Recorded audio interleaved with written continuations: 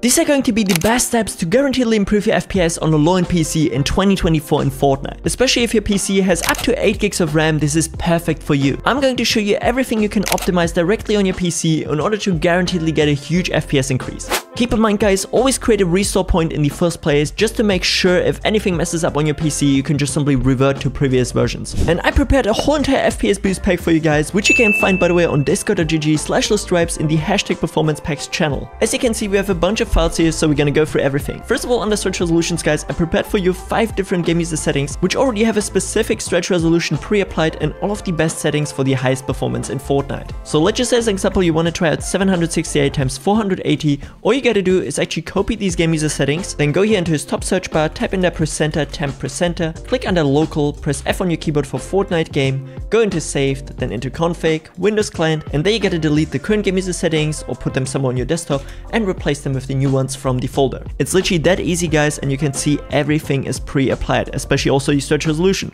If you don't want to change your resolution by accident, you can also go into properties and make sure to put it under read only. But if you're afterwards trying to change maybe any in-game settings, make sure to uncheck this one here again. As mentioned, we have a bunch of them in here: 768 480, 800 x 600, 1024 x 768, and on and on. These are overall the best ones, which I can highly recommend you. Next up guys, we have my own created clean cache tool, which I'm going to show you. You have to right click onto it and launch it as an administrator guys. That one is super important. This is literally the easiest step to increase your overall FPS on your Windows PC guys, if you keep it nice and clean. This is why I created myself this amazing tool, which I'm giving you by the way for absolutely free, which can completely clean up your PC. You can see we can clear temporary files overall of our PC, which we're going to do. Just simply press 1 and enter, and you can see all the temporary data on your entire PC are gonna get cleaned up. Now we're gonna press enter again to go back into the menu. We can even clean specific browser cache, which is kind of like a nice little thing which I added here, where you can also select which browser you're using, which is not really making too big of a difference, but I just included it so it's in this tool, you know, it's like a nice little extra. We have Windows Update cache, prefetch files, which you should by the way once in a while actually delete guys, just to make sure that everything works nice and smooth. The same as well guys with your memory dump files, which you should also clean once in a while. So we're gonna press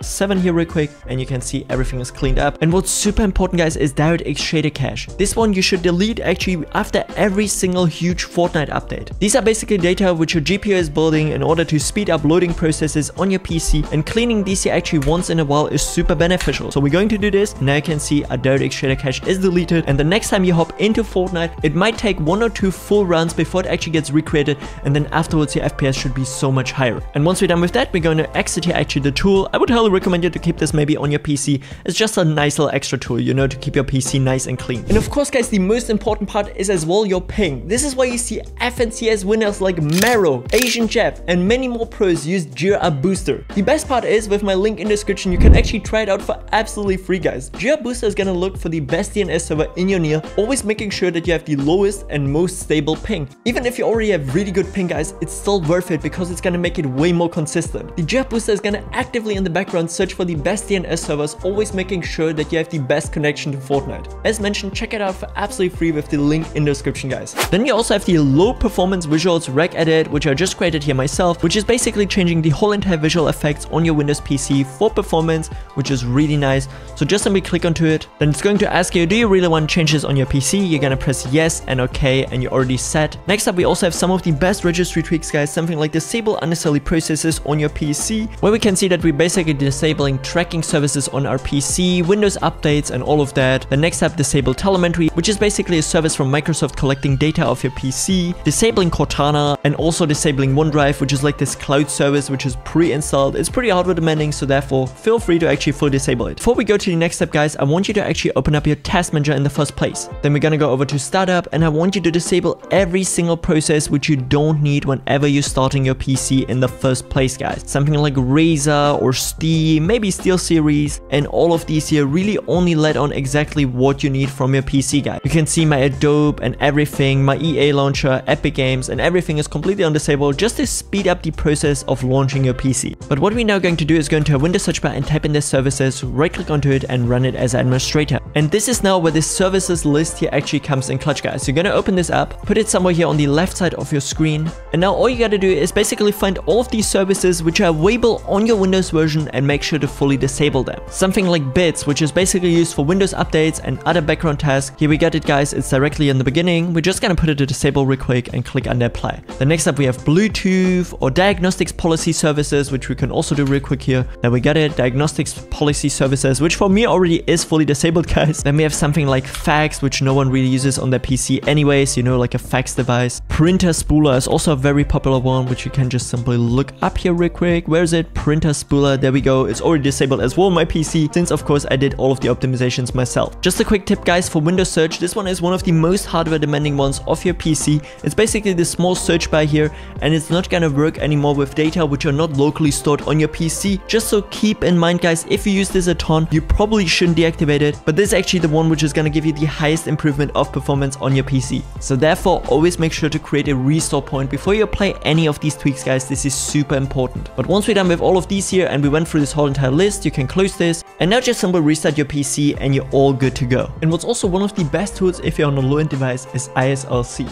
You can get this tool as well from the link in my video description, and what it does is insane. You can see here first of all on the top your total system memory. For me it's right now 48 gigs of RAM, but I'm going to explain you how you can use it on your low-end device. You can see your standby list and working set and your free memory, and the longer your PC is running, the less free memory you're going to have. And especially if you have up to 8 gigs of RAM, it's super important that you have a ton of free memory, because the more you do on your PC or the longer you play, the more your standby list and system working set is going to grow and the less free memory you're going to have. And if you have a super low amount, that's when you experience all of these freezes, FPS drops, and overall your system is gonna work a lot slower. And as you can see, we have here a function which is called purge standby list. And just like that, we freed up the whole entire standby list and resetted our entire free memory. And this tool can do this automatically for you. All you gotta do is for the list size at least to keep it on 1024, and then for the free memory is lower than half of your total system memory. So if you're running actually 8 gigs of RAM, you have to put in there 4 times 1024, or you can also just simply type in there 4000. If you have 6 gigs of RAM on a laptop, you can put in there 3000, and you guys get what I mean. If you're running 6 gigs of RAM on a laptop, maybe with integrated graphics, you can type in there 3000. So therefore just simply half of what you have available on your system. For me it's as mentioned 24,000. Then you're gonna make sure to check both of these boxes. Then here on the right side you're going to enable custom timer resolution and put your wanted timer resolution on 0.5. Leave your Islc polling rate on 1000 and click under start. And then you're already good to go. You can minimize the tool